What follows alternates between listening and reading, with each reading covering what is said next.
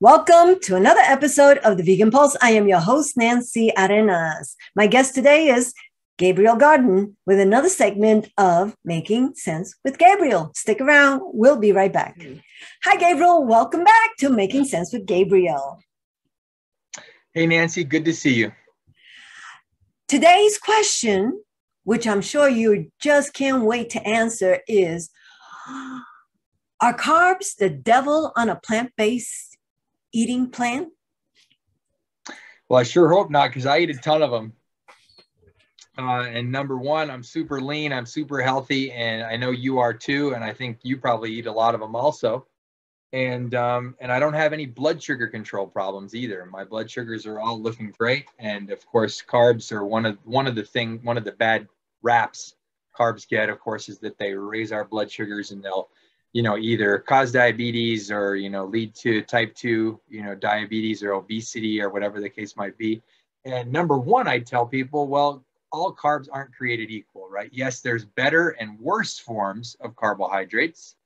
And of course, I'd recommend that we lean toward the better sources, the more nutrient dense, the more nutritious sources, the healthier sources of carbs, and we reduce or eliminate the unhealthy sources. So unhealthy sources, first off, white sugar, or any kind of concentrated sweetener, including maple syrup and honey. Maple syrup and, honey, especially on a vegan diet, is a no, right? But at least it's a natural sweetener that can be minimally processed. And so people will say it's better for blood sugar control. But I still lump it in. Honey, maple syrup, raw sugar cane, even if it hasn't been bleached and everything like white sugar or more heavily processed, especially white sugar, white flour included in there. These are all simple forms of carbohydrate. They've been processed. All the fiber and the other parts of the plants from which they come have been removed. And when you remove the fiber, say in the sugar cane, or you remove the fiber in the sugar beet that they also use to make sugar, it goes into loads of processed foods and sodas and everything else that are chock full of sugar and sweetener. You're losing all the beneficial compounds. You're losing the fiber, which is one of the key nutrients that helps to slow down the absorption of blood sugar into our bloodstreams and prevent those spikes, those blood sugar spikes that then inevitably lead to the blood sugar crashes that leave us feeling lightheaded and, sweaty and or nauseous and, feeling terrible. And then that leads to cravings, of course. And then people go right back to the donut, or they go right back for another soda because that crash left them feeling kind of miserable, and then they're like, oh, I need to get that hit of dopamine again in my system, and the sugar will bring that right back. So then they go right back for another fix. But we want to avoid that by eating, of course, we talk a lot about whole plant foods, right? There's nothing wrong with eating a little sugar here and there on occasion, drinking a sweet drink or something, or some juice, even if it's a whole natural juice, right? An orange juice has basically, even if there's some pulp in there, which most of the time people probably aren't even drinking some pulp, but that's still such a minimal amount of fiber if you compare the orange juice to the amount of fiber that you're going to get in a whole entire orange. And so fruit juices are better than soda, but I'd still encourage people to drink less of those because it's a very fractionated, kind of highly processed form of eating fruit. We want to turn more to the whole fruit in any case because it's got the fiber there and it's got a bunch of other nutrients that are kind of attached to the fiber in the fruit. So we want to be eating the whole fruit because that's going to bring down that blood sugar response. Our blood sugars won't spike so quick, and then we're not going to have those inevitable crashes that lead to lots of cravings. And then there's that vicious cycle that happens where, we go from a high to a crash, we crave, then we go right back to those same foods that give us those quick fixes. We want to avoid those quick fixes with nutrition with it whenever possible. And so, yes, carbohydrates are not bad. It's just choosing black beans over jelly beans, right? Jelly beans, highly processed, full of sugar, absolutely no fiber. And fiber, again, 97 or 98% of Americans aren't even meeting half the minimum requirement based on the US dietary guidelines for fiber consumption every day. So the minimum requirement on average, if you average males and females and different ages and different sizes and everything else, again, every person's needs are going to be slightly different, but the average fiber need per day minimum, right, is 31 grams. And the average American, 97 or so % of Americans are only getting 15 grams a day, Nancy, 15 grams. And again, fiber only comes in plants. And all plants are going to have carbohydrates in them.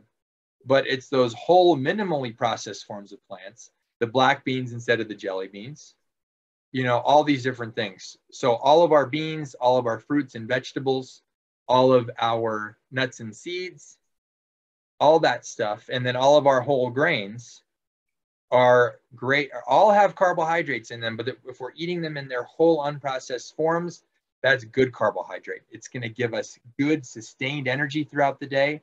Again, carbohydrates are converted to glucose in the system. That's the most simplified version of carbohydrate or sugar that our body uses for energy, right? And without it, yes, we can convert to kind of burning fat for fuel on a ketogenic diet or on a water-only fasting diet, which of course you can only do temporarily because you can't survive on water forever.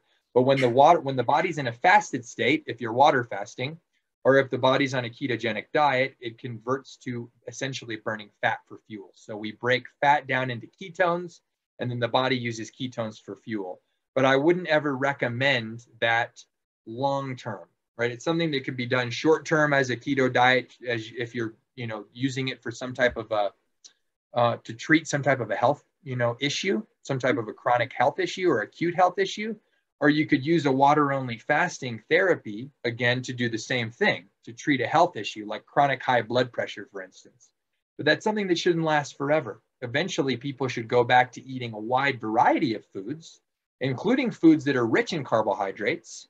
But we want to just, again, turn to the high-quality, natural, minimally processed forms of carbohydrates, the beans, the whole grains, the fruits and vegetables, the nuts and seeds. And of course, don't forget the fungus, right? The mushrooms, which are separate from plants, but we usually lump them in there with vegetables. We want to be eating loads of those foods. And then if we have a little bit of processed sugar or maple syrup or whatever it might be, that's certainly not the end of the world. There's nothing wrong with having treats, right? Or enjoying something sweet if you have a sweet tooth. But the majority of our calories and the majority of our food wants to come from this other group of foods, the whole plant foods, which are rich in carbohydrates, but the whole minimally processed ones that come bound with fiber and whole plant foods, because fiber is essential. Like I say, most people are only getting around 15 grams of fiber a day, and 31 is the minimum. Ideally, we're getting 40 or 50 or 60 or even 100 grams of fiber, depending on how much we eat every day. Because if you look back in time, before we had access to all these processed foods that have essentially little to no fiber in them, some of our ancestors literally would have eaten 100 or more grams of fiber every day. And I can guarantee you, those people didn't have any trouble with obesity.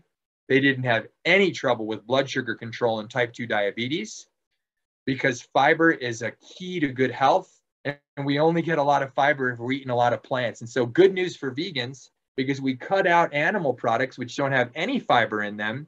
And so it's going to mean that we're that much more likely than the average American to meet our fiber needs. And like I say, we want to get way above 31 grams ideally. It's going to help our good gut bugs, because our good gut bugs in our large intestine, they thrive on eating all those different types of fiber. And the more different kinds of plants that you get into your daily or weekly routine, you're going to be feeding all these different kinds of bacteria in your microbiome, in your large intestine. And that helps to keep our whole body healthy. It helps to keep our gut healthy. And it helps to keep our whole body healthy. And it also helps with those things like obesity, blood sugar control. It helps to curb our appetite so that we don't overeat at meals. It all comes back to fiber, which all comes back to eating more plants. So way to go, vegans. You make a great choice by being vegan, because we're just going to increase the amount of plants that we get in our diet, because we're eliminating a lot of those fiberless foods. But beware, because a lot of vegans, especially in today's day and age, because we have a vegan replication for every animal product on earth, right? Some of those, yes, they still have some fiber in them, but they're highly fractionated. They're highly processed foods, and they're not nearly as health promoting as those whole plant foods that should be the centerpiece and the staple of any vegan diet. So more whole plant foods and you'll be good to go. Nothing to worry about with carbohydrates. You're choosing the right foods. Let me ask you something. What's your favorite, you said you eat a lot of carbohydrates. What's your favorites? I mean, like I say, every plant is going to have carbs in it. And so I eat loads of beans every day. Beans are something that no vegan or no person really, because even an omnivore could eat a lot of beans every day, and they should. We should be eating loads of beans, right? So think chickpeas, black beans, pinto beans, kidney beans or red beans, white cannellini beans, adzuki beans, tepary beans. Tepary beans are beans that are native to the people of the southwestern part of this country, right? So the indigenous peoples that have been here for thousands of years, they were eating the tepary bean going back, millennia. And so we want to eat more of all kinds of different beans. And then, like I say, whole grains, those are a wonderful source of complex natural carbohydrates. And so think brown rice, think oatmeal, or oats, think quinoa, think millet, think rye, think barley, think whole wheat, think teff, think sorghum. The list goes on and on. We should be eating a great variety of all these grains. And then, of course, fruit, very rich source of carbohydrate.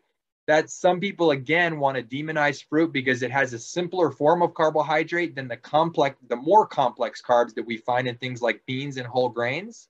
But we want to be eating more fruit because there's a ton of high quality scientific evidence to show that people who eat more fruit actually have better blood sugar control than people who don't. Fruit is highly beneficial for the health throughout our whole entire body, and it's also good for our blood sugar. So that'll flip it on its head. Some people think, oh, you eat more fruit, that's going to drive your blood sugar through the roof, and you're going to become a diabetic. That's absolutely false. If you eat more fruit in its whole natural form, I'm not talking about orange juice here or apple juice or grape juice. I'm talking about oranges and apples and grapes. If we eat more of those whole fruits, our weight will come down, our blood sugar control will get better. And so, yes, you can't eat too many whole fruits, but you could drink too much juice. That's something to be aware of. And then, of course, our vegetables also have carbohydrates. So again, I try to eat as many plants as possible because, like I say, diversity is king or queen here. The more diversity, the better. Diversity is king or queen in every subject matter. So definitely. Thank you, Gabriel, for being on the Vegan Pulse. Take care. You got it. Thanks for having me, Nancy. Thank you for watching another episode of the Vegan Pulse. I am your host, Nancy Arenas. Like us on Facebook, check out our website, and subscribe to our YouTube channel. If you have a pulse, you have a purpose. Live vegan.